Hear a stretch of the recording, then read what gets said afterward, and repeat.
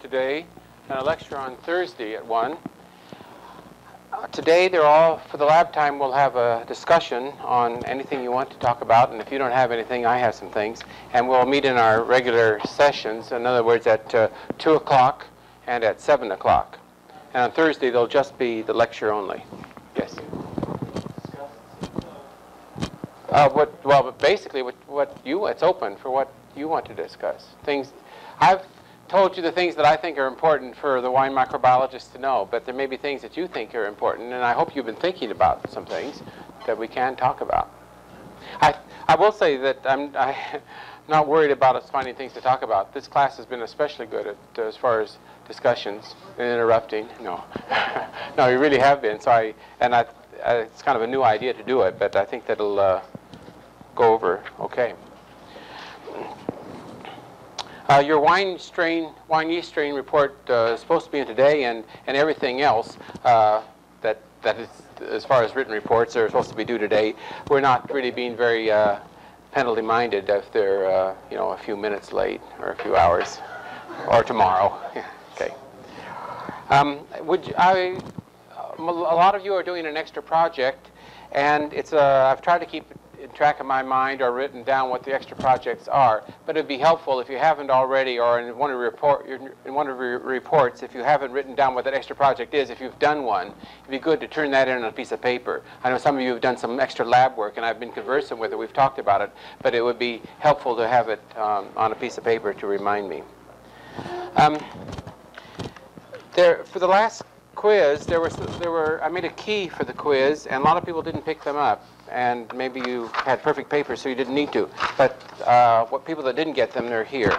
I think you might not have realized that's what they were. Mr. Donnelly here? I got your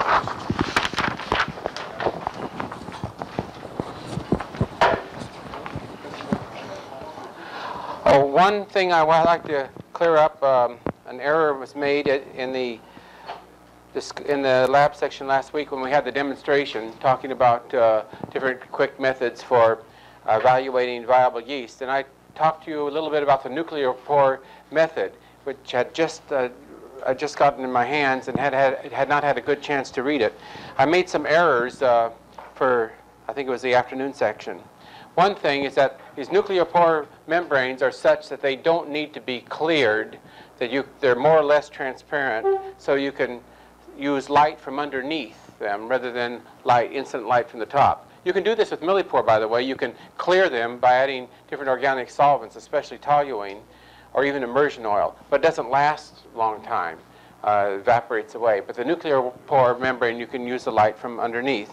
And they do, the most important part is that they do claim to tell the difference between live and dead cells. Now, they don't say what kinds of stains they're using. It's a kit. You buy the whole kit. And they haven't told me, but I suspect that it's a methylene blue stain too, because they're talking about red and blue stains. But I don't know that. The other announcement is the final will be next Tuesday from 4 to 6. Wild time for a final, isn't it? You'll be held for everything except the things that you're not held for. The things you don't have to memorize, like the lactic acid species, the yeast, that chart that you had to memorize before. You won't have that again. But I may ask some questions. I certainly will ask one question at least from the midterm or the quiz. So it'll be helpful to study those. Maybe not in exactly that same words, but very close to it. What chart is this you're referring to? Oh, the chart of the wine yeast genera that I insisted that you memorize for the midterm, one time only shot. Well, I'll keep my word. You don't have to. You've memorized it. You don't have to memorize it again. No, you won't be held for specific things on that. Okay. Today, since we are going to have a discussion this afternoon, I think we'll go right into the lecture for today. Oh, I guess we won't. Yes. On the inositol assimilation, yes. What was the concentration that you used? 2%. Usually on any of those sugars, you use 2%. Now, final concentration. If you're using sucrose, you would use 4% because you want 2% of the sugars that's going to be fermented. And if you're using raffinose, you'd use 6%. So you'd have 2% of each of the individual sugars. Yes, all right. Are you going to pass back those yeast standard figures? Yeah, I made a mistake. I should have brought in the ones I had corrected today, but I thought, well, I don't want to turn some back in until they're all done because I haven't read them all. But you've turned them in at different times, so that isn't a good way of looking at it. So I'll bring them in tomorrow, all of them that I have done. I think I'll have them all done by tomorrow. So we'll have time to study one of them. Yeah, I hope so. Yeah. Well, I'll have a lot of them done, and I thought, well, that's not fair to bring in part of them, but it would have been fair because a lot of people turned them in early. No. Okay. Be that as it may. Okay, today we want to talk about, hopefully, fusel oil, which could take a long time, but we'll try to make it short. And then microbes of grapes themselves. We talked about fermenting must, but we haven't really talked about the microbes on grape itself. And on filters. I think that there was a lack in some of your appreciation of the different kinds of filters, and I hope we can get to that today, too. Well, for fusel oil, I think I have to give you some objectives for the lecture. We don't have any lab experiment on this, so there's nothing in these handouts for objectives, so I think I better give them to you before we begin. And they would be, for fusel oils, I want to know what are they.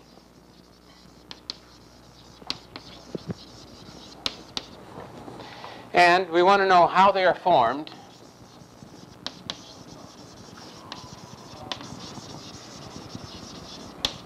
And that would include metabolic pathways,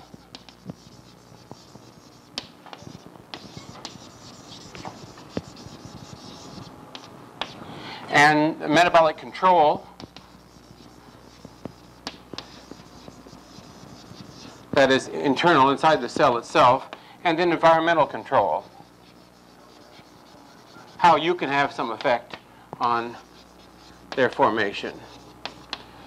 And I think that if we can figure those two things out, subdivided into three here, I think we'll have done our work. Well, some of you, I think, have had a lot of this information before, but hopefully it'll be good review for you. But a lot of you, I think, have not.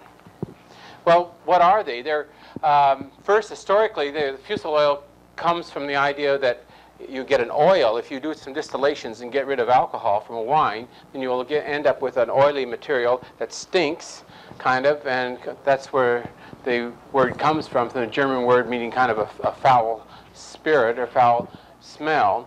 And it's early when the chemists started looking at it, they came up with most of the components, the largest amount of the components were made up of isobutyl alcohol, isoamyl alcohol, and active amyl alcohol.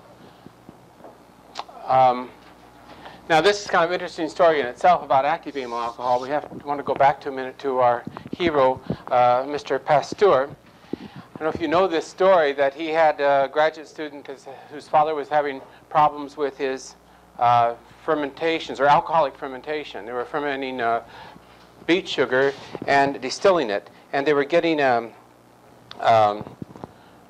apparently lactic acid spoilage in it. And so he wasn't really interested in this at all at that time. Saved his life, didn't it? But he did look at it since he liked his graduate students, as all professors like their graduate students.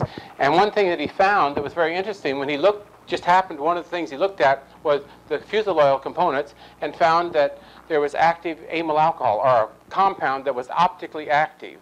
And he had previously decided with his work on tartaric acid that any chemical that was optically active must be biological in origin, must have been from a living situation. And so he surmised then that this somehow in this process, it was a live process. And it's not like the apple falling on Newton's head, but he probably this is an evolutionary development, but he credits this as some of the spark in coming up with the idea that fermentation, in this case it was he was looking at the spoilage, but in fact these were coming from the yeast itself. But he credits this with the first idea that alcoholic fermentation was a living process. Actually, most of the component, maybe 60% of the fusel oil, is this one here. We'll say about 60%.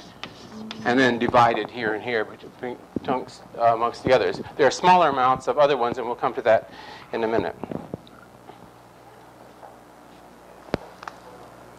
It's very difficult to study these. Some people have studied them since Pasteur's time up to the last 20 years, but they're very hard to measure. They're alcohols. There isn't a good way to get a specific color reaction for one as compared to another. And it wasn't until the advent of gas liquid chromatography that people really could do a lot of work with these and come up with ideas of how to analyze them easily and find out how they're made, the metabolic pathway for them, and how to control them, perhaps. Well, we might just see just how important these are. Now, we know that these are used these distill over for brandy, so they become pretty important in brandy fermentation, brandy production.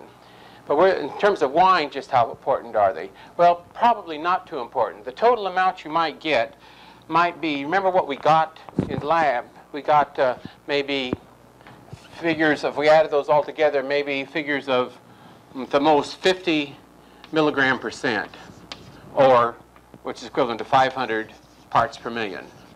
A little bit low. So somewhere between 500 and 1,000 parts per million is the amount of fusel oils that you get.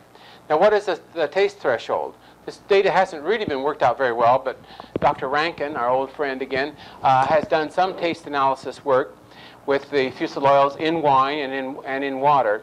And he found a great variability amongst tasters. He had about 10 tasters, and there was a big variability. But he gave the threshold of about 300 parts per million for isobutyl alcohol and greater than 500 for, he didn't separate these, he just put these together, commercial formation of the, commercial a source of the amyl alcohols together.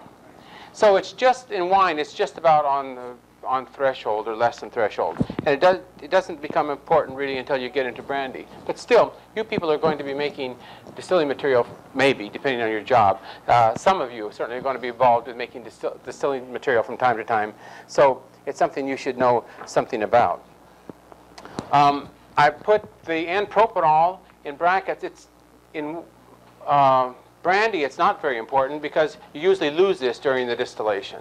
But in wine itself, it would account to maybe 10% of the total. So we want to include that in our discussion too.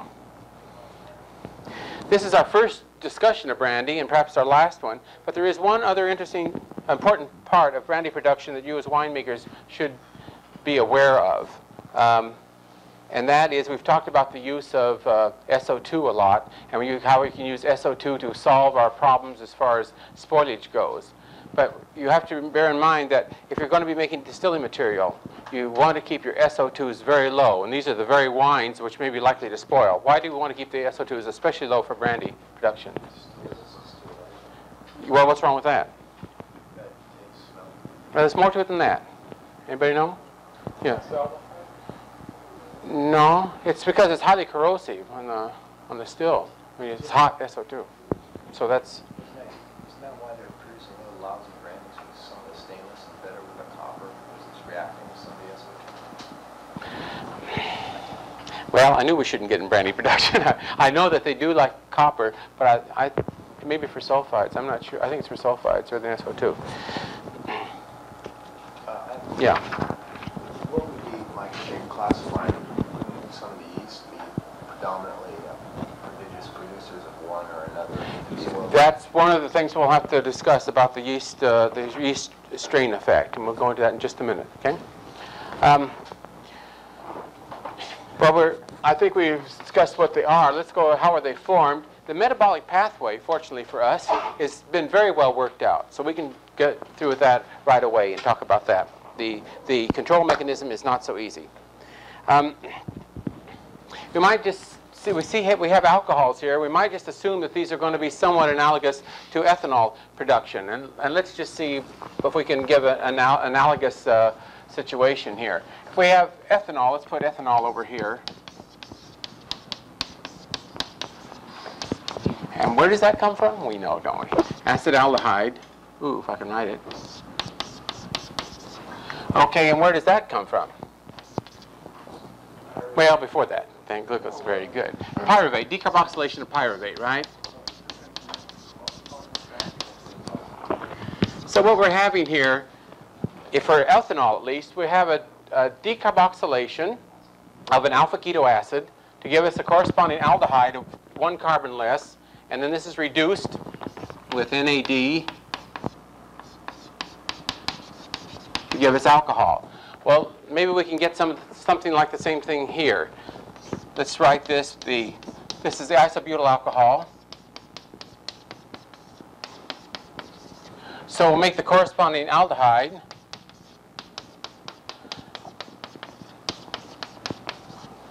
Which is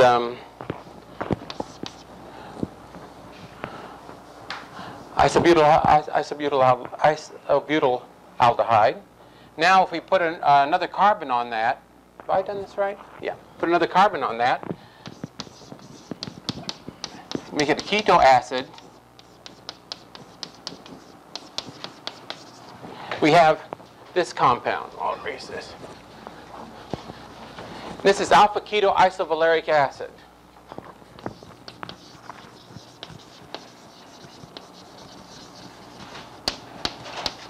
Well, can you guess where that might come from? You know anything about alpha keto acids? From what? What about alpha keto acids? Where's your biochemistry? Remember? Transamination, right. So if this had been transaminated, we'd have this compound. I'm not sure if it's D or L. Yeah, very good. Oops. Yeah. And what is this?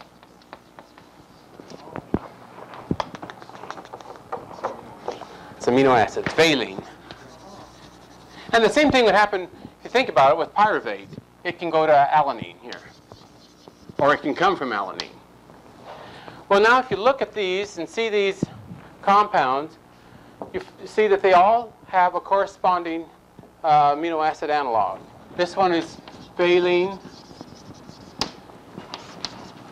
This one is leucine. And this one is isoleucine.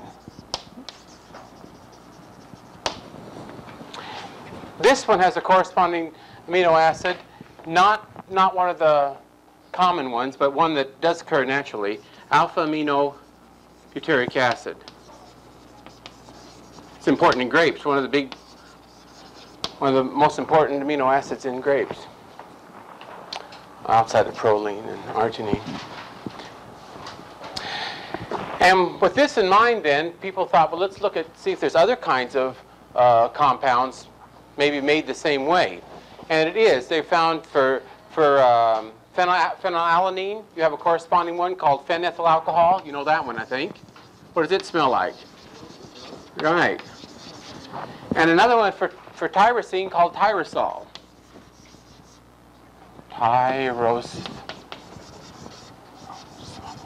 And the important thing, this is quite a breakthrough, because this you can do a specific color reaction for, whereas the others you can't.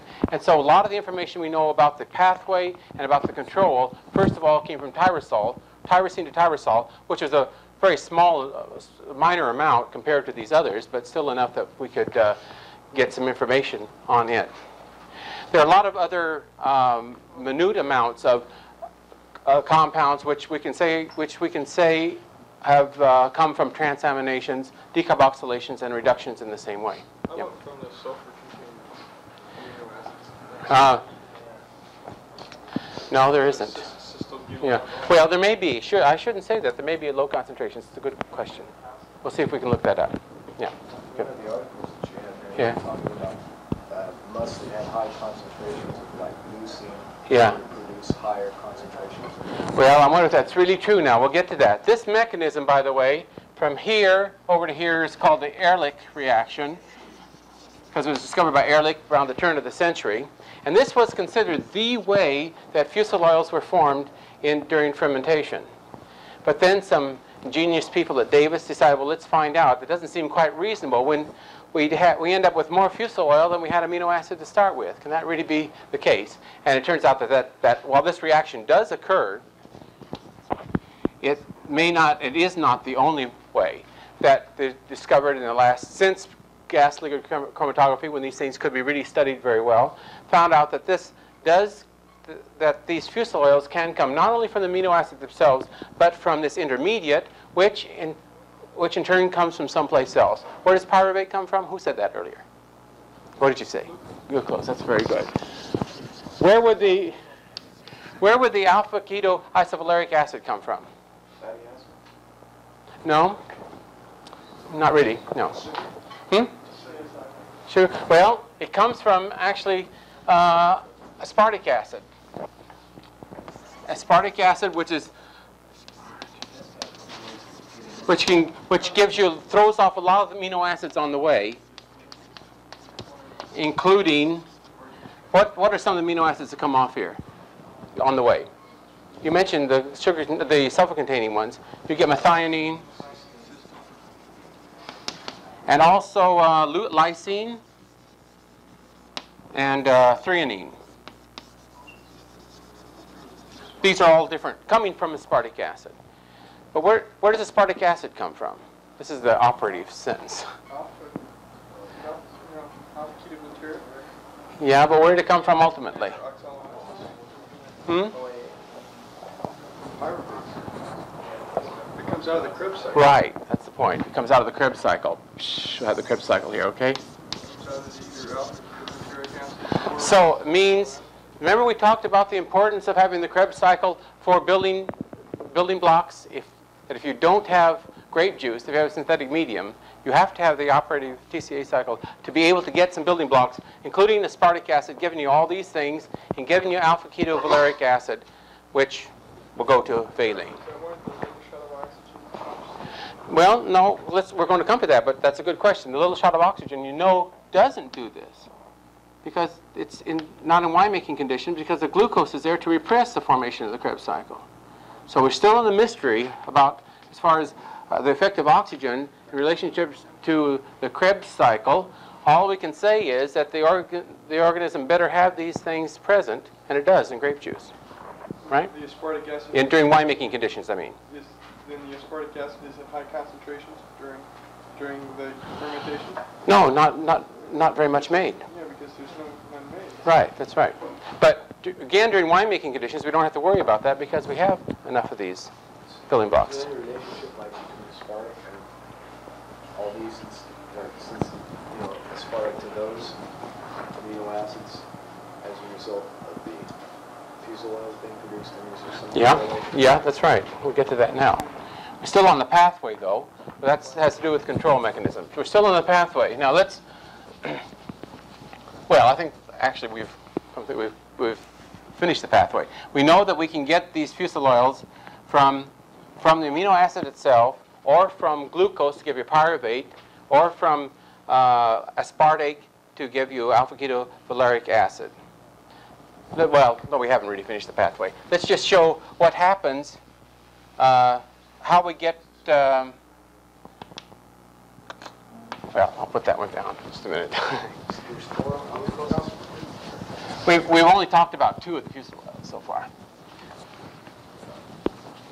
And how do we get from, let's say we have pyruvate, again. I'm going to write it out.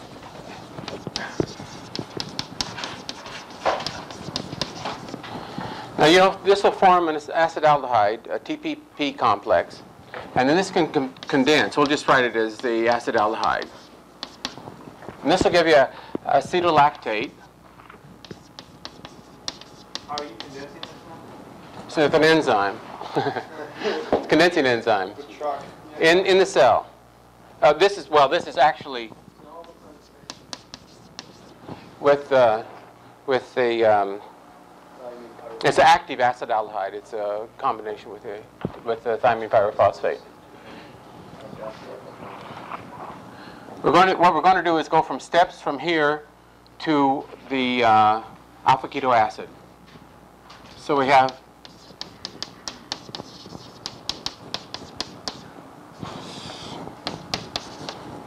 now this reaction can.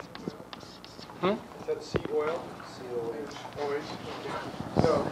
Oh, that's the oil and fusel oil. Yeah. Let's see.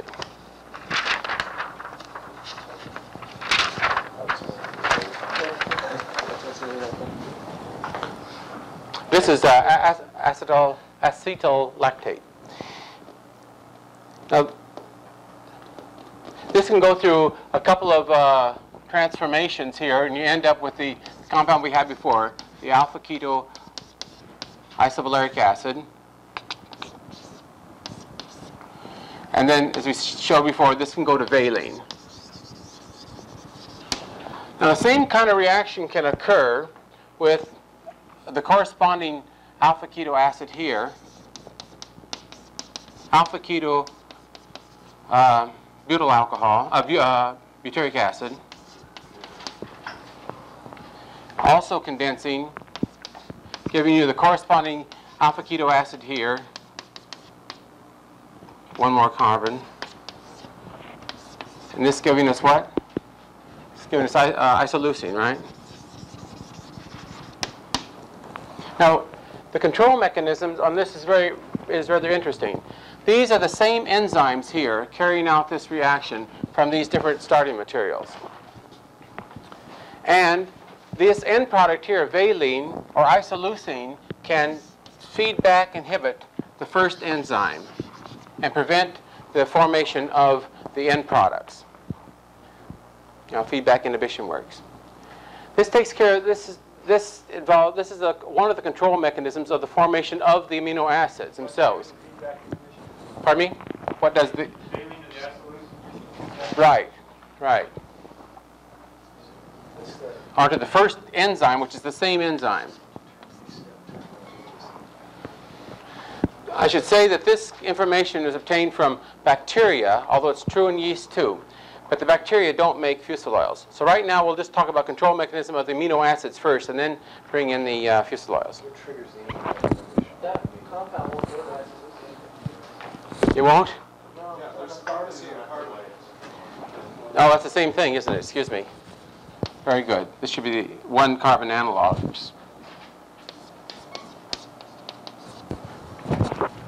Yeah. Now there's one other pathway which is different from this we haven't talked about that takes off here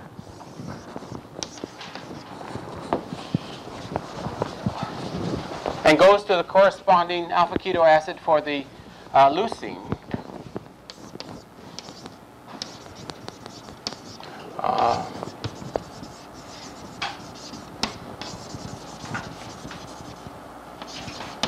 And this then will go to leucine. Yeah. Now this also will give feedback inhibition to this enzyme.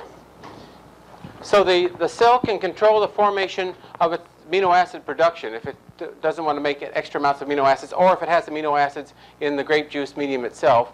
It can be prevented from making more or wasting skeletons by this feedback inhibition process. There's one other mechanism we have to discuss too, though. This normally takes place in the cells when the metabolic functions. Mm-hmm. Right. Don't go for condensation. Well, if the enzyme is not there, you don't get the condensation. The enzyme is inactive in the presence of these amino acids. Now, these enzymes, the feedback inhibition means that the first enzyme is inhibited, right? But you can also prevent the formation of these enzymes, and this is probably what happens most of the time, by repression, by end product repression. It's a very unusual one in this case. It's called multivalent repression and requires all three of these amino acids. If any one of them is there, it doesn't work. So if all three of these amino acids are present, then none of these enzymes is formed. From this multivalent repression.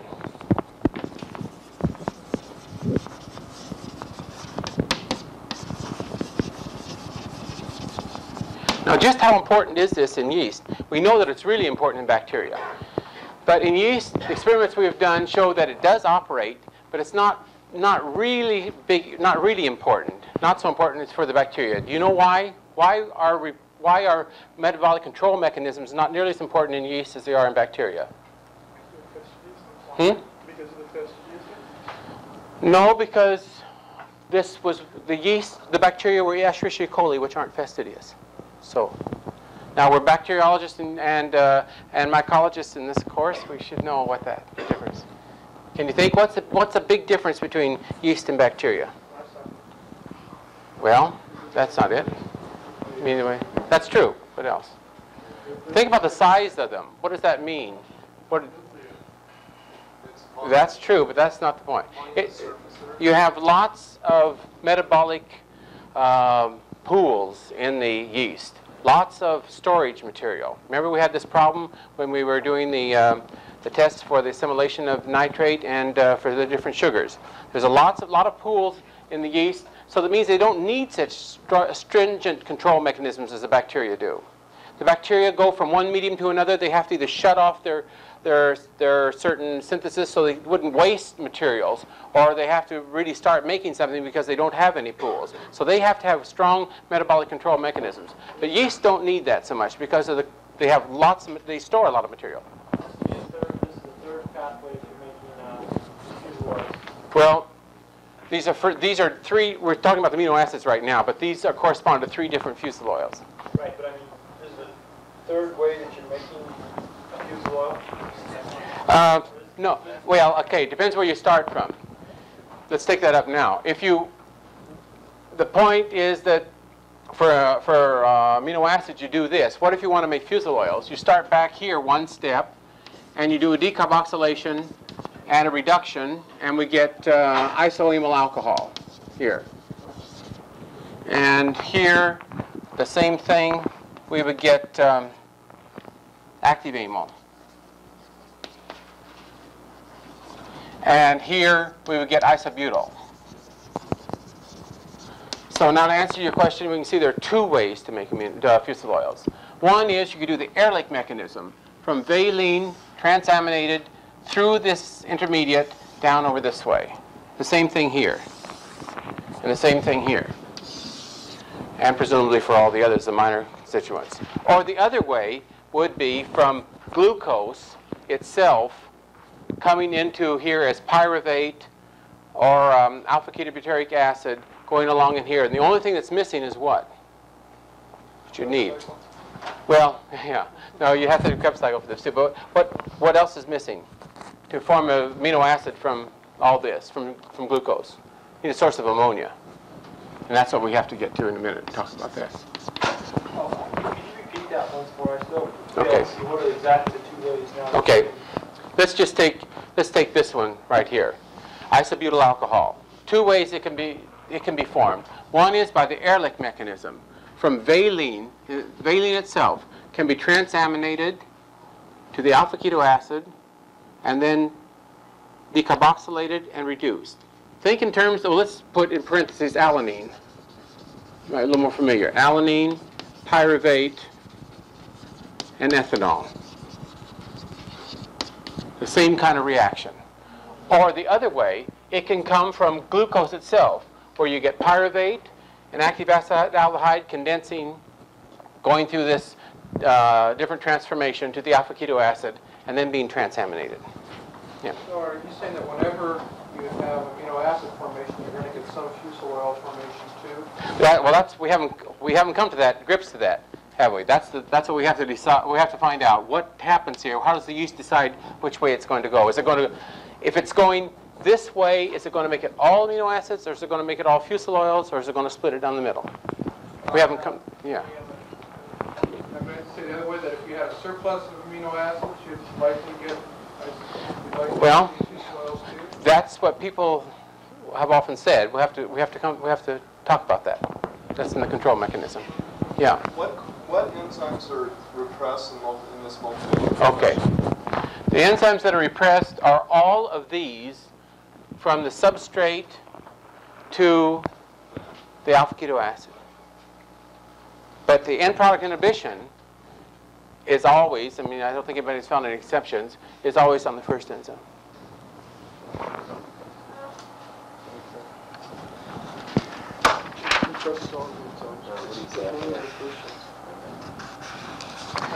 Yeah. You said that the alpha-keto acids that involved in the synthesis of fusel oil comes out of TCA second, right? Well, the one for this one here does. Sorry, yeah. Well, it seemed to me that in one way repressing fusel oils, you said if you grew grew your yeast in the absence of oxygen, you're not going to get the synthesis of your mitochondria, and therefore you won't have a TCA cycle. So you have to be aware of the So if you grew in the absence of oxygen, you wouldn't get fusel oil. Well, as a matter of fact, that is true, that oxygen stimulates fusel oil formation. But I don't think it's as simple as that, because why isn't that? What you're saying is in the absence of oxygen, I'm going to get this anyway, so we can talk about it now. You're saying in the absence of oxygen, you don't have the Krebs cycle operating, right? So you wouldn't, you don't have the mitochondria synthesized, so you wouldn't have some of these building blocks for that, right? So the alternative to that is in the presence of oxygen, you do have these operating, right? But we know that's not so, don't we? Remember? That was an important point. That this is, you learn this in all your courses about what oxygen is going to do, but for us enologists, it doesn't work. You know, when you grow up your inoculums, Yeah? you're growing it in the presence of oxygen a lot of times. And what else? High glucose, but still. Okay, that's important. That's the important part. Well, that's the whole point of having a TCA cycle. You will have a TCA cycle. No, you won't. Not if the glucose is there. That's the whole point. Think about it again. Well, let's go over that again, because You have a repression, but you have a repression of usage, but you still have presence. no, you don't. That's the whole point. In the presence of glucose, you don't have any of this. All the things that oxygen is supposed to do doesn't work for us because we have the glucose there. Is that only with yeast? Because I know bacteria do have it because it's required for active transport, and they can still perform active transport in the presence of oxygen. Well, some people say that a bacteria is a mitochondria in itself. That's a little bit different situation, I think. Bacteria don't have mitochondria in any case. Yeah, I know. But, so No, this is an important point, and it's confusing because it's just contrary to what we've been told all the time. Yeah. Yeast breaking down the nitrogen and the amino acids for their source. Well, that's seems to be the ultimate control mechanism. We'll come to that in a minute. Yeah, the nitrogen effect. Yeah. So you're saying, I thought that in the presence of glucose, it's a matter of repression of not repression of your enzymes, but inhibition of your enzymes. No. Actually repression. Right. The mitochondria are repressed. There is no formation.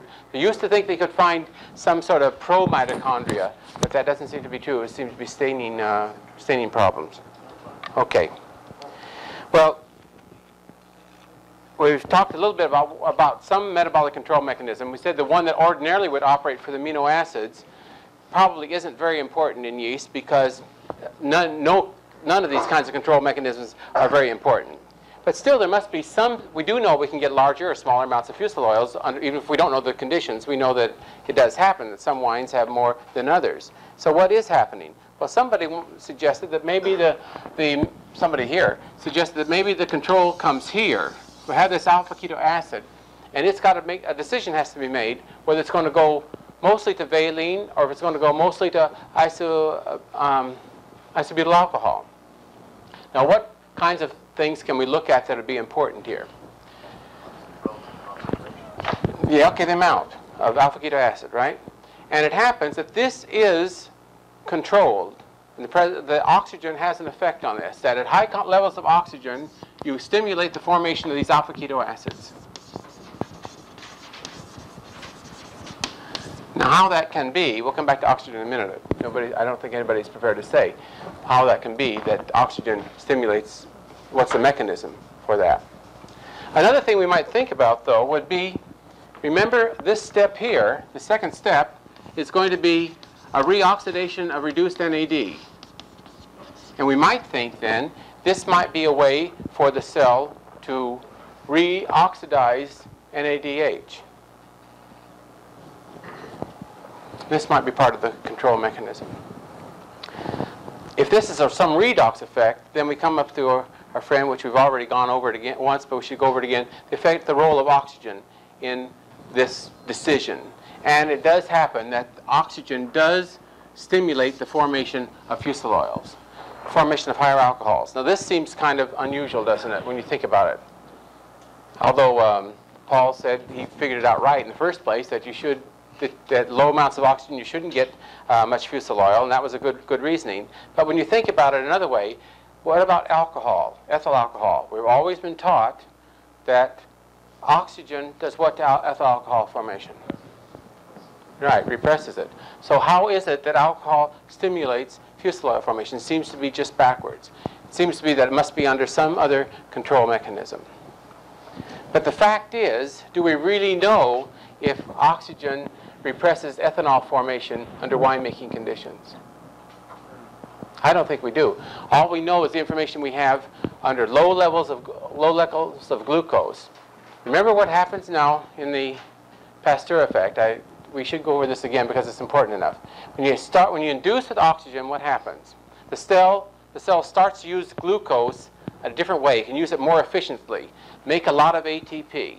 This ATP puts on brakes, which is the Pasteur effect. We've talked about that already. But it puts on these brakes and slows down the utilization of glucose.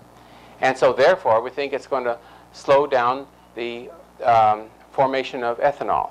But all these experiments that have been done like that have been done at very low levels of glucose, not under winemaking conditions. And I think it needs to be done yet to see whether what oxygen does at the formation for the formation of ethanol under winemaking conditions. Can they just run experiments where they test it at really super low concentrations of oxygen and then just regulating the amount? Yeah, and actually that's what Mr. Traverso was doing. We don't have the results yet. Okay, Paul. It seems to me if glucose completely represses your TCA cycle, then unless you were in a rich medium, those yeast would not grow. And that's right. That's right, under anaerobic conditions, you mean. No, say that again. Aerobic conditions, because if you completely repressed your TCA cycle and you're not in a very rich medium. Yeah, that's the other confusing thing, that oxygen does have an effect. Remember, even in the presence of glucose, but the effect is not stimulation of the Krebs cycle or stimulation of the mitochondria. Well, then where are you going to get any of your important, Yeah. if you're going to synthesize stuff to make your cells, you're going to have to have your TCA cycle. Unless you're in a very rich medium, which wine is. But I'm talking about, if you're just... Well, there is problems in synthetic medium. We've gone through that too. There's been problems in synthetic medium unless you have some levels of oxygen, but they're very, very low levels, not enough to act in the same way. They're required not enough to act for the formation of unsaturated fatty acids or steroids. They must be acting in some other way. Well, like, how's it growing? How does your cell grow? If you're not forming metabolites, which you have to form through the TCA cycle, I don't see we're not going to come about spontaneously. I mean, how's your cell growing? You're going to have your TCA cycle. There's just no way around it unless all those metabolites are present immediately.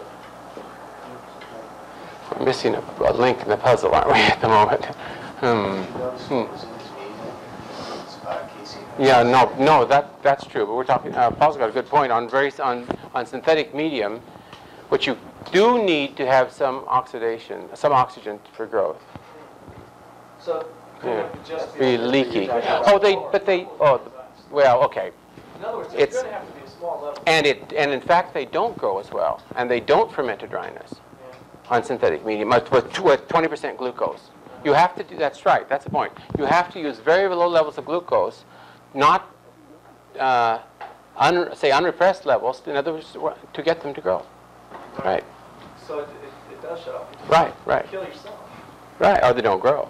Yeah. Or they grow very, very slowly. Yeah. Metabolite function just sort of cut down the concentration of the enzymes, so it's not going to really shut off TCA. Well, I think it's hard to demonstrate these. And the people that look for them have had trouble finding them. Now, maybe they're very small levels. It's again, if you're waiting a long enough time, you will get a very tiny amounts. Yeah. Basal levels and enzymes, if you restrict them down to that, they essentially will not grow. Well, the other thing that seems to have a role here is the ammonia itself. That if the cell needs ammonia from these amino acids here, that it will, and doesn't need the amino acids, there's plenty of those, it can transaminate those and use the ammonia for something else, and you get fusel oils. But maybe it has excess of ammonia, and then it wouldn't make the fusel oils, and it goes to the amino acids. And this seems to be part of the control mechanism. You can control by the amount of ammonia that is present. Suppose you increase the amount of ammonia, but it Or it wasn't Inorganic. It wasn't in the form of an amino acid. No, I'm talking about ammonia. Ammonium. Yeah. Right. So Yeah. But I mean, like, if you had a mixture. Well, it's true. The other amino acids can be transaminated and provide a source of ammonia. The only other Excess ammonia will form amino acids. If you have low levels of ammonia, they will scavenge the amino acids to ammonia. That's part of the, we're talking. I think we have to think in terms of fusel oils. What happens? That I don't think the ammonia has so much effect on the amino acids as it does on the fusel oils itself. That if you have a shortage of ammonia, you'll transaminate from some of these amino acids, and what you have left over are fusel oils. If you have excess ammonia, you're not going to have fusel oils. So much fusel oils are going to be transaminated to amino acids. Which are definitely going to have some regardless of how high you turn nitrogen. Yeah, right. Yeah, you don't ever shut these things off completely in a fermentation, no. But I mean, let's say you wanted to you're making something exclusively for brand production. You want to cut down on a certain fusel oil. Would it be advisable to see the nitrogen content of the clusters higher? Yeah, I think so. People have thought about using mutants too to get a certain one down. I think you want to think about this in terms of wine production too. That even though it is threshold, you don't want to have excess fusel oils for wine production either. Well, there's only one other. I was going to go into these enzymes themselves here, the kind of work that Mr. Singh is doing now, but I think I'll let that go. But there is one other control that is known, is that for some reason or other, the Ehrlich mechanism, this pathway, doesn't go during the log growth phase of the yeast. It only becomes effective during the stationary. But the log growth phase is only a very small part of the time we're interested in the fermentation time.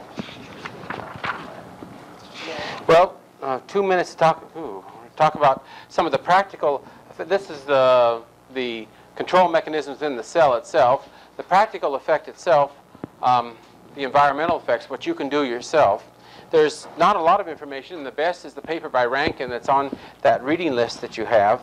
And one of his things he points out very strongly is the difference in yeast strains, how you can get variability in fusel oils from various yeast strains. However, he's done this only under one set of conditions. And our experience has been quite a bit different. That if we use several yeast strains, we get certain amounts of fusel oils one year. The next year we might get a different formation, different amounts, variation in the amounts. And people in the industry will tell us, oh, Montrachet really gives a lot of fusel oil, and then they want to try champagne instead. And then they'll say, oh, no, the champagne gives more than the Montrachet, but it didn't the year before. And it's that there are a lot of other conditions besides the yeast strain. I don't think the yeast strain is all that important, although it is important. And Montrachet does consistently give a little bit higher results than some of the others. Yeah.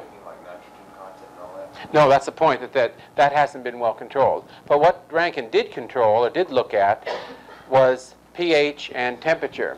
And he studied pH for Australian wines. Is really interesting. He went clear down to 3.0, which is very rare here, much less in Australia, plus up to 4.2. And he found, and this seems to be true, lower pH gives lower amounts of fusel oil.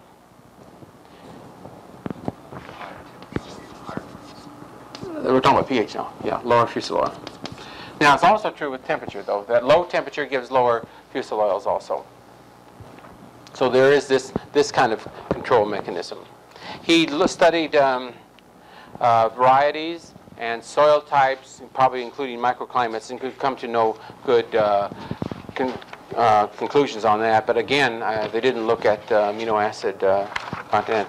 That's all I'm going to say about it. There is some other fascinating work has been done on mutants of any one of these pathways and see what effect those would have on the fermentation. But that would be a very unusual situation and hard to handle under practical winemaking conditions. But we'll have to leave the microbes on grapes and filtration till next time then. So, I don't think there's a class here now, so they're setting up the fermentation room for VIT3, or have just used it. So we'll have our discussion in here in about 10 minutes. So that's the afternoon lab session.